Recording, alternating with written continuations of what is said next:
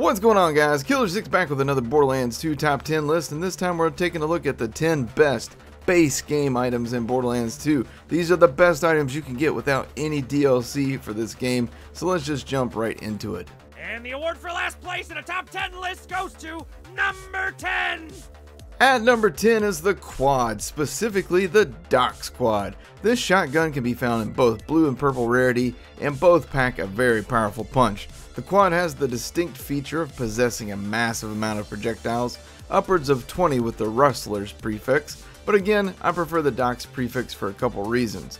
Number 1, you get a 72% critical hit bonus, a faster reload, and dramatically higher accuracy, which is super important when using a shotgun from further than a foot away from your enemy.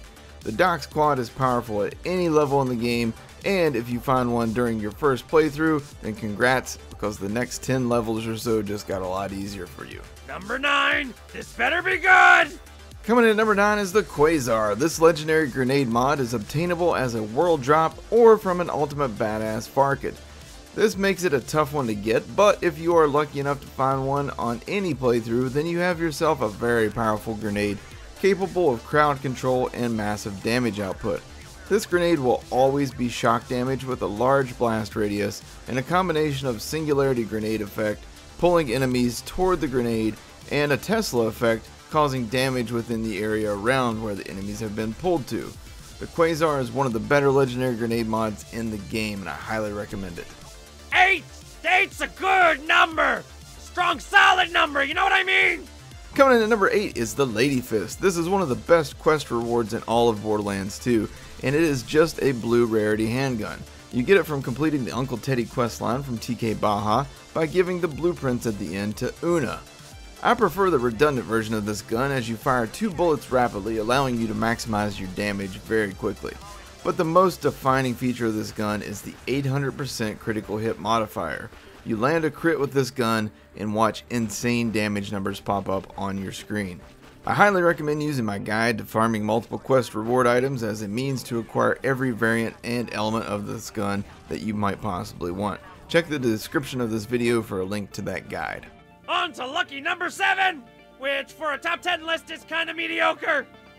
Coming in at number 7 is the Hide of Terramorphous. This legendary shield has only one loot source, and that is Terramorphous the Invincible raid boss. Now you add to that this is a very rare drop from Terra, and you have yourself quite a very rare item, as I covered in my recent 10 extremely rare items list. However, if you're lucky enough to get your hands on this shield, then you have one of the best shields in the entire game. The Hide gives bonuses primarily for players that are using a melee build, but the shield also gives the owner exceptional survivability in that it also has Nova and Spike damage toward attackers. If you're even luckier, you might find yourself an elemental resistant version of this shield that grants immunity to shock, fire, explosive, or corrosive damage. And now for number 6! Coming in at number 6, one of my all-time favorite grenades, replaced only by the impeccable Chain Lightning from the Tiny Tina DLC, is the Stormfront. This shock damage Merv and Tesla style combination grenade is great for damage and for healing via Moxie weapons, as it deals constant damage to nearby enemies caught in the area of effect. This grenade is obtainable from the Teenage Mutant Ninja Turtles Easter egg and the Bloodshot Stronghold. See the link on screen or in the description below for a detailed farming guide. Any or all 4 of these mini bosses can drop this, and I have seen a double drop once. It's a fast and easy farm for one of the best grenades in the game, and I highly recommend going after the sticky longbow variant, though anything short of rubberized is very good. Number 5! At number 5, the ever-elusive Norfleet. This legendary rocket launcher is only available from one of 2 sources, Hyperius the Invincible or Vermivorous the Invincible. Either way, it's a tough fight and a really rare drop. The drop rate is much higher with Vermi, but getting her to spawn is a huge pain.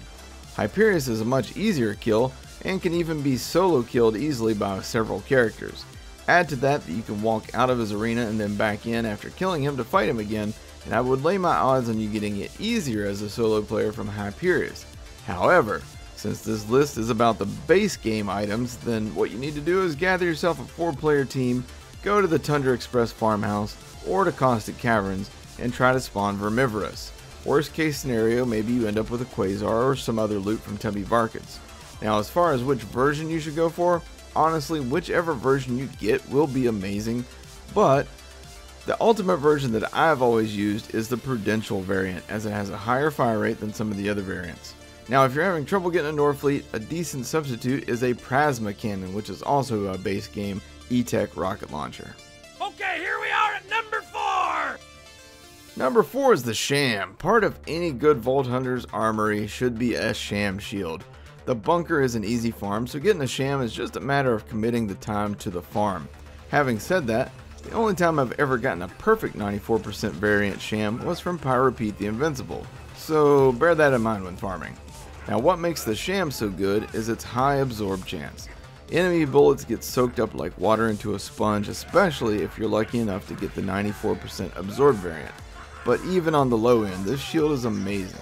So take a day and farm the bunker, and even if you don't get this shield, you're likely to max out your iridium and snag some other really good loot, possibly even a quad. And now we're down to number 3! Number 3 is the Bee shield. Ah, the Bee.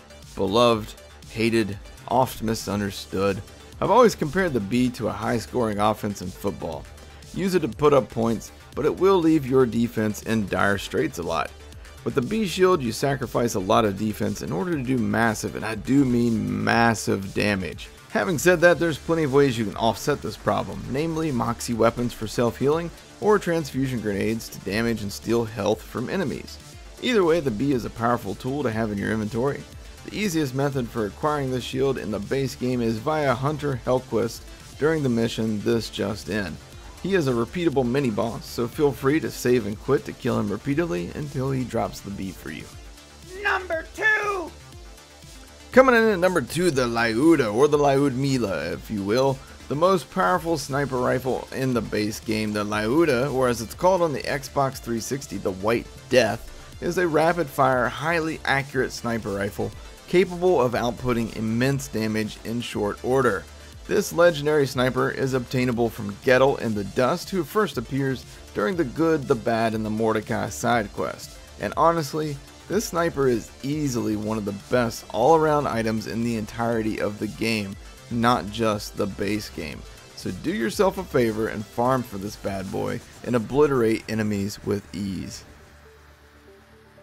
For my honorable mention, I want to name a few items because honestly there are so many good base game items it was impossible to truly narrow it down to 10, but I didn't want to make a 30-minute long top 20 either. So honorable mention goes to the Infinity Pistol, the Bitch, the Conference Call, the Ruby, the Heartbreaker, the Lasco, and the Good Touch. Okay, here it is, the Big Kahuna, number 1! And finally at number 1 we have the Unkempt Herald. Now the double penetrating variant is widely known as the best version, but honestly every variant of this gun is powerful, capable of 1 or 2 shot kills on most enemies. Now using this gun in the overpower levels allows you to use a shield other than the Bee, so you can still do high damage without sacrificing defense. And as amazing as this gun is, it is super easy to get. Savage Lee is an incredibly easy farm, just see the link on the screen or in the description below for my guide on how to farm him, and it is possible to get 2 or 3 or even more of these in a few hours of farming. Now like I said, the double penetrating version is the ideal one to get, but all versions are powerful, so take a lazy weekend day and just go hunting for some Savage Lee and get yourself the best base game item out there. So that's my top 10 best base game items. I hope you enjoyed it. If you did, then please leave a like. Also,